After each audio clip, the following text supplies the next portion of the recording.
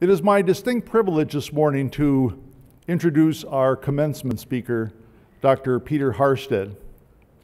If you've had an opportunity to take a look at his biography in the program, you'll see that he's had a long, distinguished career as a historian.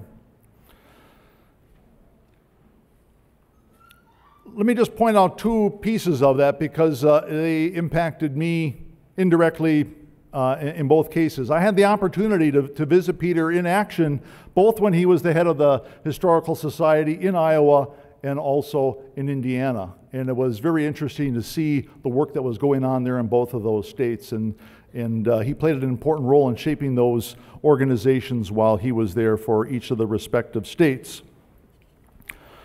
Certainly as a professional historian, he could learn a lot about Bethany.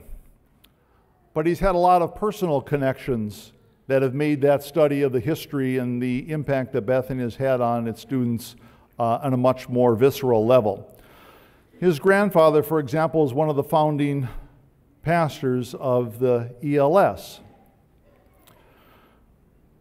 I didn't do this, but if you add up all his siblings and his children and grandchildren that have been to Bethany, there's been certainly a long lineage and direct connection to the college for him as well. In addition, he spent a few years here in the early 80s on both the administration and the faculty. And so he does indeed have a rich history himself with Bethany. And so with that, let me introduce him and have you welcome him to the podium, Dr. Harstad.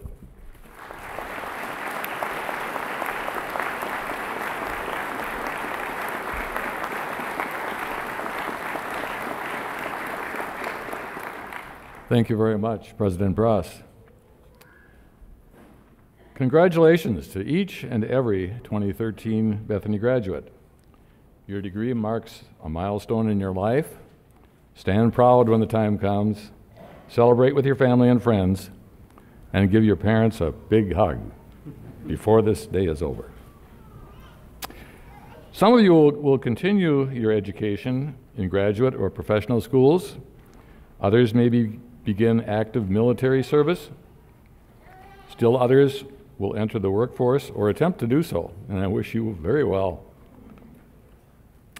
According to the psalmist, you can expect 70 years and 10 before you, but the modern statisticians predict that you'll have even more.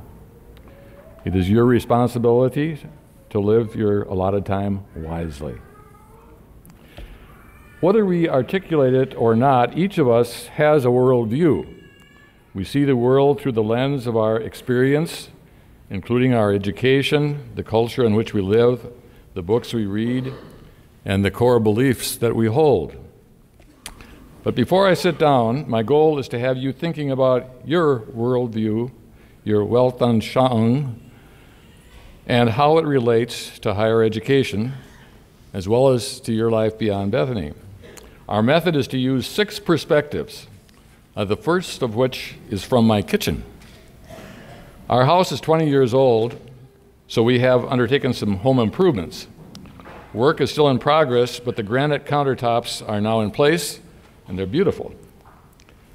When the installer completed his work and was ready to leave, our daughter, Karen, a student of Bill Bukowski, I mentioned this to get some authority behind this. Karen said to the man, "You do beautiful work." And Jeff responded, "No, God does." Now this man brings our subject into range. The work of the Almighty is part of his workaday world, which he acknowledges even to people he barely knows. He sets us up for what follows. Now, Carl Becker was an Iowa farm boy who became an eminent historian. He once remarked that the task of the historian is to chase ideas through the centuries and right on down to our present time. How did people of other times and places look at the world? Well, we're off to these views. We've already had the one from my kitchen. Our second perspective comes from a monastery in Bologna. Italy, in the year 1300. The concept of higher education had emerged there earlier out of the Christian church as it then existed. On a morning, let's imagine it was kind of like this. The professors, who are monks, you want to try this one, professors? Chant a Latin hymn about the Judgment Day, Dies Irae. Maybe some of the music majors have gotten into this. They are wearing caps and gowns and hoods, similar to the ones that we are wearing today. An English translation of the chant reads, "The day of wrath, that day, will dissolve the world in ashes, as foretold by David and the Sibyl." Now that's a curious line. Thus, there were two sources for establishing truth at this medieval university, one biblical, the other secular. David is the code word for divine truth as revealed in God's word, Sibyl for truth found in secular sources. In classical mythology, Sibyl is a prophetess, and she accompanies Aeneas to the threshold of Hades. That's why they're talking about this day of wrath. Now, the monks at Bologna go to their classes with their minds steeped in allegory and symbolism and incantations. They pursue truth with their students through the study of the Bible, David, as well as through texts from the classical world, Sibyl. They venerate the ancient Greek and Roman texts in their library in much the same way that they venerate scriptures. Now, this is a long day before the world of modern science, so there are no laboratories at this university. There are no microscopes, there are no telescopes. At Bethany, where you have these things, you too have sought truth in God's word as well as in textbooks, in well-equipped laboratories and in classrooms. However, you did so with a proper distinction between David and Sibyl, between God's truth and worldly wisdom. A Christian worldview maintains this distinction. This will not always come easily after you leave these halls, I assure you. I shall illustrate this point from my experience. As a Christian, I believe that God did, can, and does intervene in history, most notably when he sent his Son into the world to redeem us. As an historian with 6 years of formal education beyond Bethany, evaluation of texts and causes and effects and facts does not come easily for me to think about God intervening directly in history. Only by God's grace is my leap of faith possible. St. Paul wrote truth when he told the Corinthians at Corinth that Christ crucified was, quote, a stumbling block to Jews and foolishness to the Gentiles. You'll meet people like that too. When you are tested, go back to that same chapter of Corinthians for assurance that the foolishness of God is wiser than man's wisdom and the weakness of God is stronger than man's strength. Let's move on from Bologna. Our third perspective is from a former monastery in northern Germany in 1535. A former monk, Dr. Martin Luther, has just completed a 500-page commentary in Latin on Paul's epistle to the Galatians. It stresses the justification of sinners through Christ's merit alone. Luther's wife, a former nun, and several children surround him at the dinner table. He is instructing his children in that first article that Chaplain Molstad just read to us. I believe that God has made me and all creatures. He has given me my body and soul, eyes, ears, and all my members. And don't forget this part of it, my reason and all my senses. Those are gifts of God, and we use them as scholars and citizens of this world.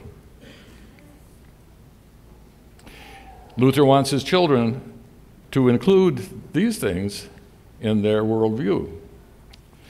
Now, you know Martin Luther as a theologian, an academic, a humanist of the first order. He sought truth in difficult environments. He discarded harmful beliefs that human reason and hierarchs had brought into the church. Along with other Protestant reformers, he influenced the way people of the Western world still think, including the revolutionary idea that all people are equal in the sight of God. Now, it was not until 1865 that the full consequences of that idea played out in the legal system of our country. Particularly if you are soon entering the workforce, I suggest that you visit the ELS website, then click on the topic Luther, Vocation as Calling. It's good. Our fourth view is from Isaac Newton's London study in the year 1700.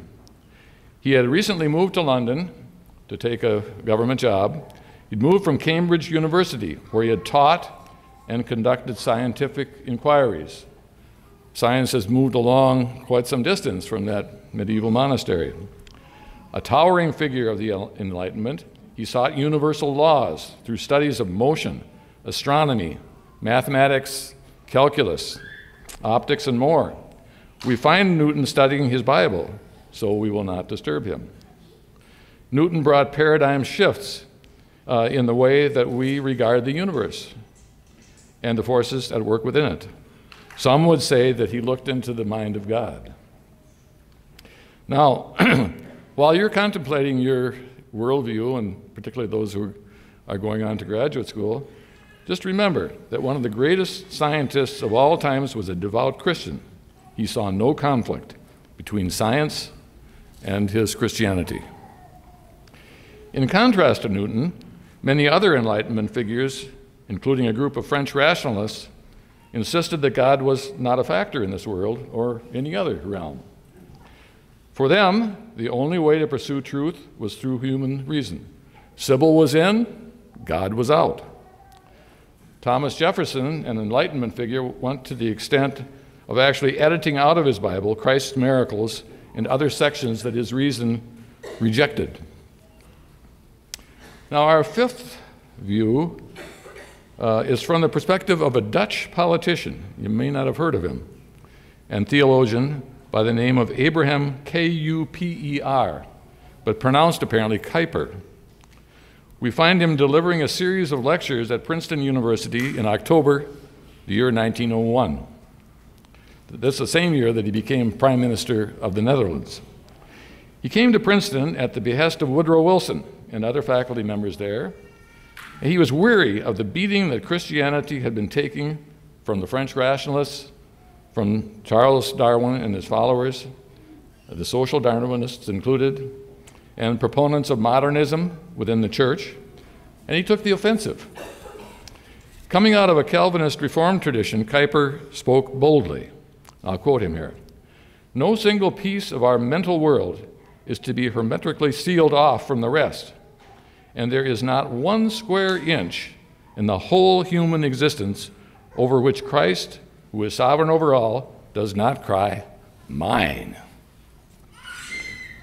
Kuyper insisted that without God's direct activity, creation would self-destruct. Our sixth and final view is from the suburban home of Nancy Randolph Piercy in Northern Virginia. The year is 2006, and she is mailing the final draft of her next book off to her publisher. The hefty manuscript, primarily about Christian worldview, is titled Total Truth, Liberating Christianity from Its Cultural Captivity.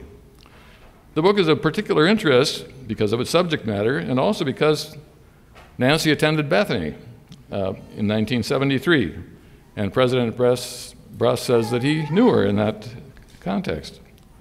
In the parlance of the day, she does it all as an author, wife, mother, and as Francis A. Schaeffer Scholar at the World Journalism Institute.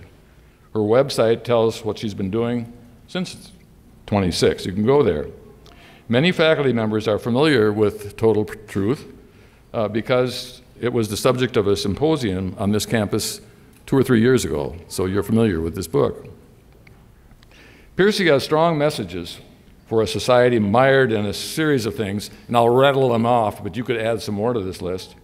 Dead orthodoxy, secularism, skepticism, relativism, political correctness, hedonism, and you could go on with that. She relates that her Christian faith flickered as a young woman until she came to Francis Schaeffer's L'Abri. It's a chalet in the Swiss Alps. Nancy she sandwiched her year at Bethany between 2 stays at Schaeffer's retreat or school. Some of her points bear the marks of Schaeffer's Calvinistic theology. But we can only scratch the surface of her book, Total Truth, here now. It presents a consistent Christian worldview based on Scripture. Here is a preview of what you will find in the book if you pick it up. She relates that she came to Schaeffer as a young religious seeker. This was before she was here at Bethany. Schaeffer asked her, along with the other students present, to imagine 2 chairs. For non-believers, sitting in the naturalist chair, all that exists is what can be detected through the human senses, the 5 senses. The believer sitting in the supernaturalist chair sees the natural world, but in the context of what God has revealed to mankind in His Word. The believer has a broader vision, a Christian worldview. Piercy acknowledges the temptation, and I like this part of her book, to sit in the supernaturalist chair on Sunday, or at least for an hour in the a.m., and then shift over to that other chair during the work week and surely on Saturday night. Where should you sit? In graduate school, on a date, at home, in other areas of your life? There is no neutral space between those 2 chairs. In winding down this discourse about Christian worldview, let's take St. Peter's advice. Always be prepared to give an answer to everyone who asks you to give the reason for the hope that you have. 2013 graduates, go forth with a Christian worldview to life in accordance with the hope that you have. I have just one final thing to say, especially to those going on to graduate school. Remember, David trumps Sybil. Thank you.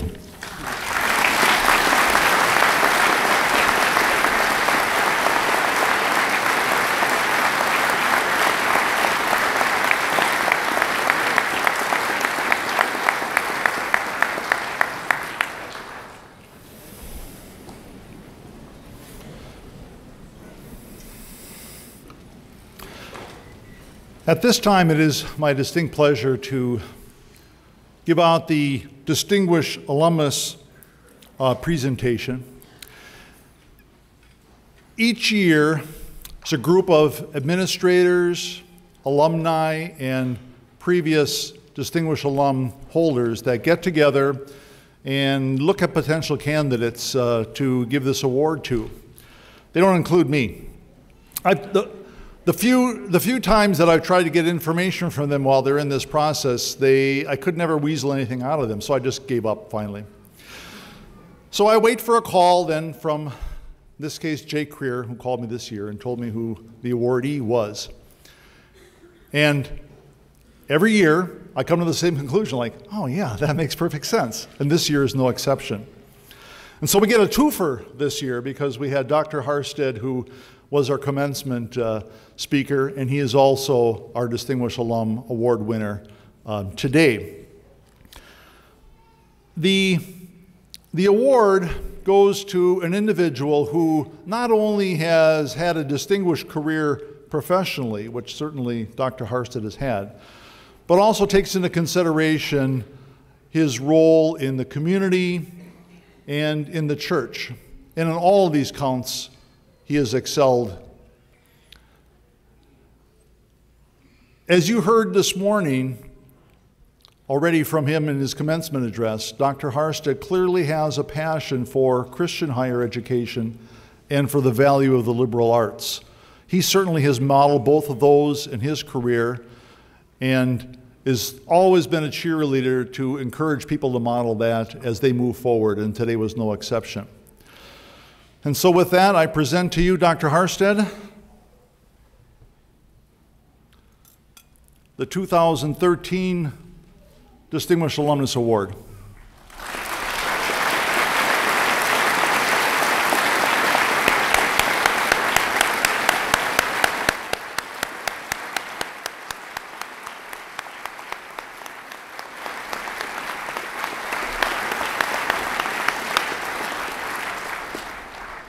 Thank you, Dr. Bruss, and thanks to the class of 2013 for sharing this day with me. Thank you.